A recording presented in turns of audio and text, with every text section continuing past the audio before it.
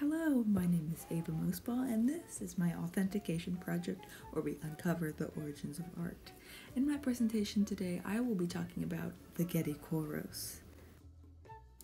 The Getty Kouros is just one example of the many kouroi, which are statues of young men, found across ancient Greece. They were often positioned in temples and places of importance as they resembled strength and youth, particularly of the upper class. Many kouroi are on display around the world, but a very specific kouroi in the Getty Museum in Los Angeles, California is famous not for its beauty and history, but for its controversy. The Getty Kouros has puzzled art historians for years, as known as positive it's an authentic Greek statue. Its description at the museum was Greek 530 BC or modern forgery. There's not much faith in its authenticity. It was taken down from the public eye in 2018 and now is the example image for the Britannica entry for the term art fraud. Its purchase was also a fake. The paperwork the lawyers used to track provenance, which is its earliest known origin, was forged. The documented history of the statue was an elaborate ruse, so there is nothing known about the statue, no find site or date of discovery. So how do we know if this statue is real or fake? Well, we're going to be covering two different categories of analytical techniques scientists use to determine its authenticity. First is stylistic and technical analysis. This statue matches no other kouroi discovered.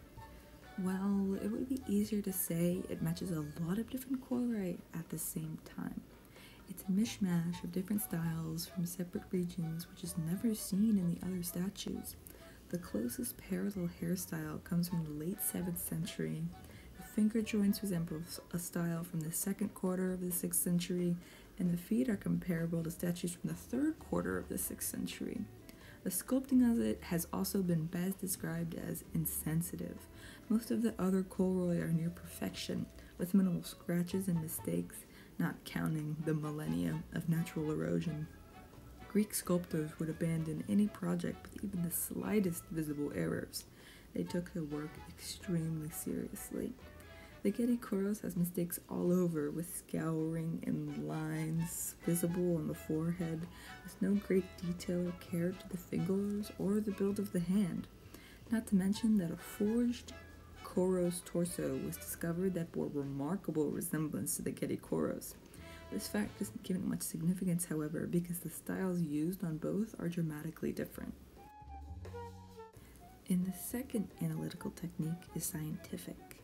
There were three notable scientists involved in the Getty Kouros controversy. Norman Herz and Stanley Margulis both found evidence that supported its authenticity, while Miriam Kastner found evidence opposing it. Herz measured the carbon and oxygen isotope ratios in the statue to find its provenance.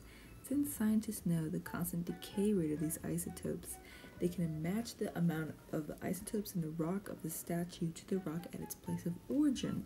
They can also find out how old exactly that rock is. He determined that the marble was from a mine in Thassos, where the rock and the ground matched the statue ratios perfectly. Margulis determined that the statue had undergone de-dolomitization, which is where the magnesium content is slowly leached out of the stone over many years, which forms into magnesium oxides, hydroxides, and silicates, resulting in a layer of calcite on the surface of the statue. Since this process takes an incredible amount of time in the perfect conditions, Margulis concluded that there was no way it could be a fake. Castor, however, took Margulis' theory and ran it on its head. He determined that with enough time and effort, dolomitization could be performed in a lab.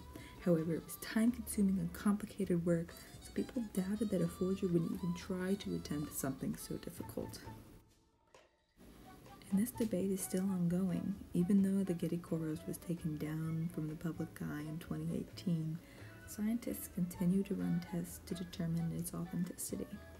In my opinion, it seems like a very convincing forgery, with the lack of details and mistakes in the Getty Kouros directly contrasting all of the other Greek statues. There's no way this could have been created in that time period. It would have been thrown away to preserve the pride of the artist. He failed to meet the high expectations of Greek sculptures. And the stone could have been obtained by this forger from Thasos. It might have been a little difficult, but it's probably possible. And then they would have artificially caused the dolomitization to occur.